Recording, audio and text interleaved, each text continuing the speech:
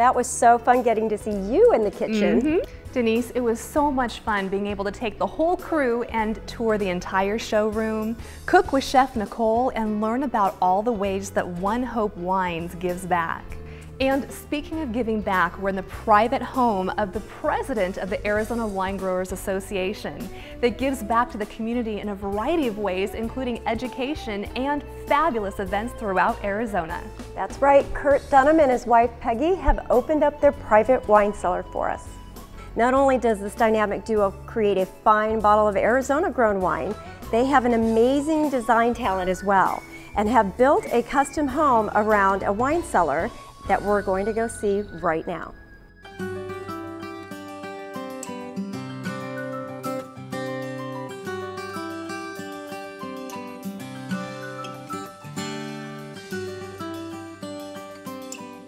Oftentimes we get to spend quality time with a winemaker and learn about his creative abilities that go into the bottle and the flavors and the decisions that are made to make a perfect bottle of wine. We are actually in a rare opportunity, and we are in Curt Dunham's private home wine cellar, and he has put just as much thought and decision into the design of this wine cellar and this wine lounge, if you will. So Curt, tell us a little bit about your wine cellar, your personal wine cellar, your personal collection, and some of the materials that you chose to create such a beautiful space. Well, Denise, when we first got the idea to build the home, one of the criteria that we were looking at is we wanted to build a great wine cellar because we wanted to begin seriously collecting wine. And our first thought was that if we found a mountainside lot, we could build the wine cellar into the mountain. And so we're in Fountain Hills here, which is a very hilly, mountainous area in the McDowell Mountains.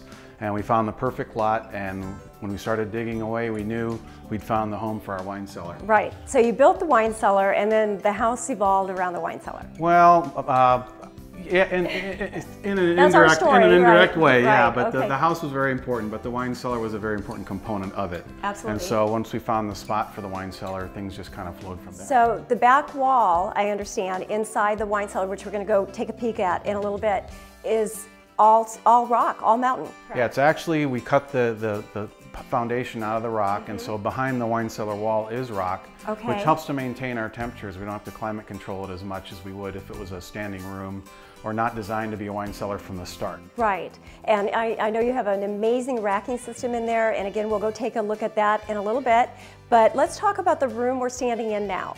And this is what you call your wine lounge, and you have selected some beautiful materials to give this that contemporary, edgy wine bar feeling, if you will.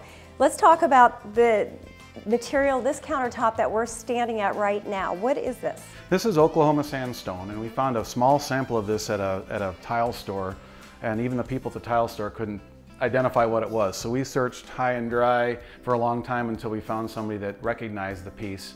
We were able to obtain it and have it brought in and cut to our specifications.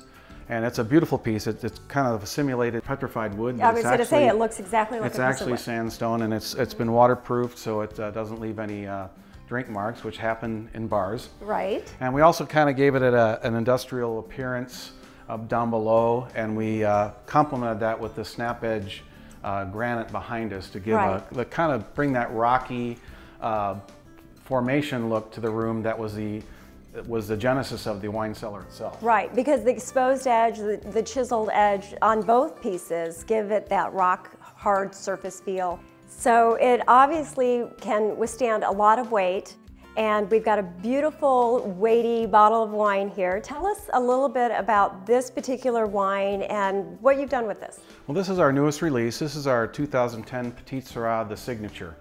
And after the first vintage off of our vineyard in '09, we got such rave reviews about Petite Sirah that we think this is going to be our signature grape for decades to come for our vineyard and for the Chiricahuas mountain area.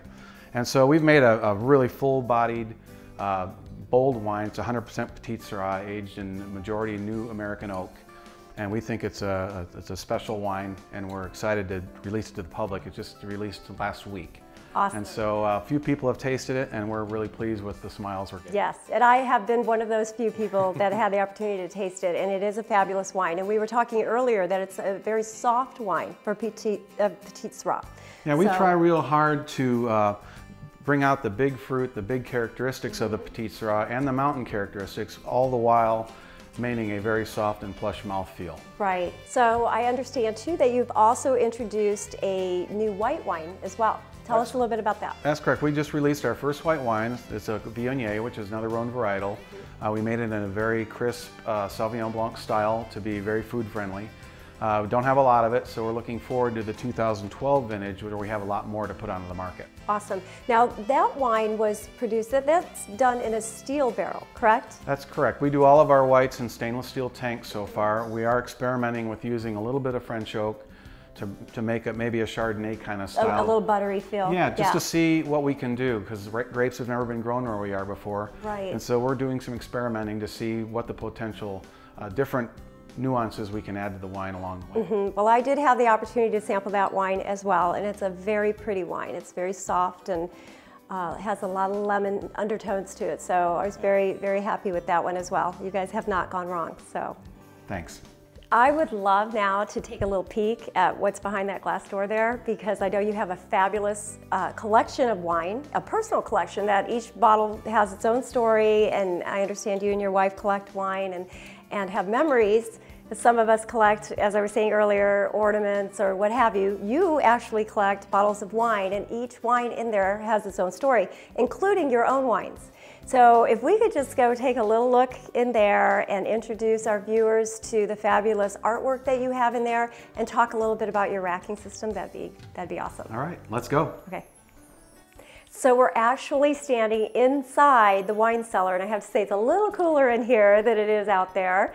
But behind us is that mountain wall. This entire wall behind us, correct, is part of the mountain that this home was built on. That's correct. And over that wall, we have this incredible racking system, which you don't see in a lot of wine cellars. And I find it very unique, very contemporary, but there's a reason that you chose this racking system. So why don't you share with us why you chose this? Well, this is about a 2,000 bottle capacity cellar, and we chose this racking system. One, we see wine as art, and to be able to see all of the labels very plainly, it to me is a beautiful thing. It also really helps me find things. I don't have to put tags and everything. Sure. And for the third thing, for utility reasons, it really keeps all of the wine the same temperature. When you have them buried into diamond racks, which is often used for wine storage, the wine rack can have different temperatures within it. That's a good point. This way we have great flow around the bottles and keeps them all uniformly temperatured. Right, that's a really good point, because I hadn't even thought about that. But what I did notice is that you do see all of the beautiful labels. And I know, again, I mentioned earlier that every bottle in here means something to you, whether it's your own wine or it's something that you and Peggy had chosen for yourself.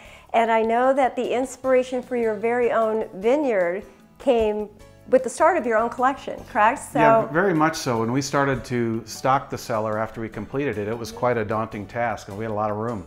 And so we set out to the great wine regions of the world and began collecting wines, and we found ourselves gravitating towards the smaller boutique wineries where we could personally get to know the winemaker and his staff and her staff and learn a lot about viticulture and winemaking and the marketing of wine and the whole operation.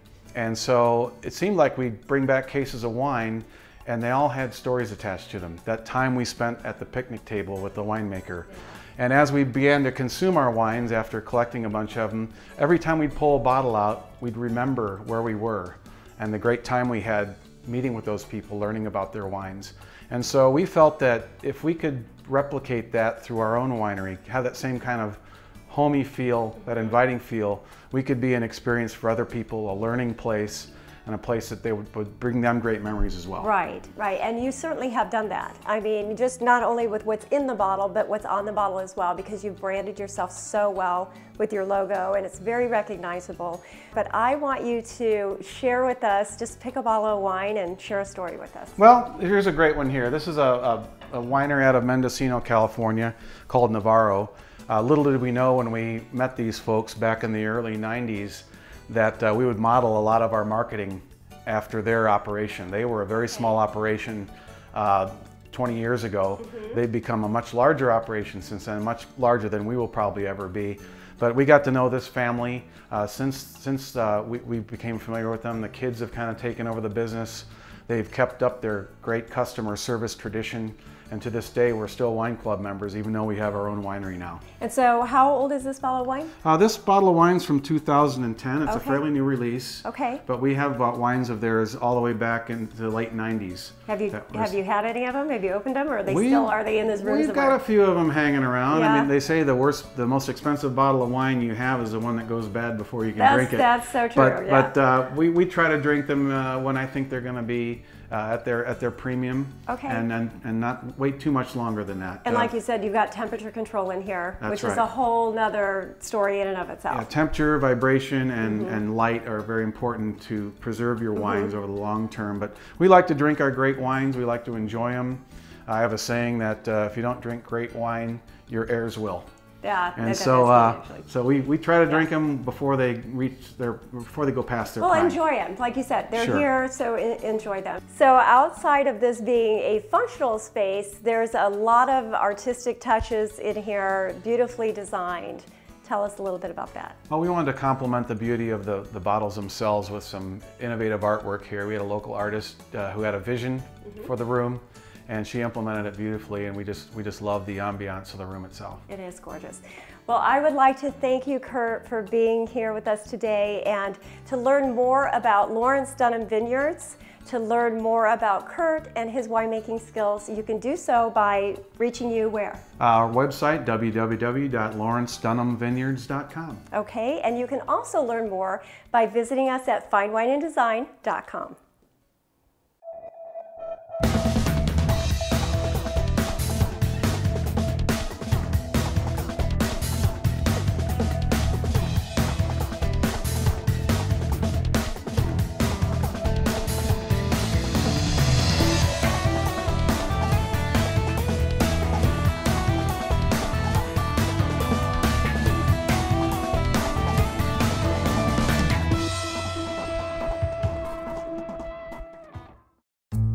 Cosentino, your destination for silestone quartz, granite, and marble countertops throughout Arizona. Visit our showroom, located just north of Warner Road on Priest in Tempe. Turn your house into your dream home with Modern Group, offering specialty construction services, superior quality craftsmanship, and progressive design solutions for your project. From standard remodeling to highly specialized home overhauls and additions, Modern Group is a full-service general contracting business dedicated to organization, professionalism, and unparalleled project supervision. Start your project today. Visit us at moderngroupaz.com or call 480-596-1100.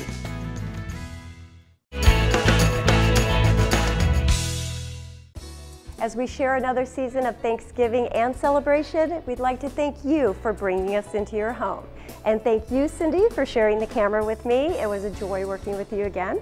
Absolutely, and if you'd like to learn anything more about Denise, our talented crew, and anything that you've seen today on the show, be sure to visit us at FineWineAndDesign.com. Happy Holidays!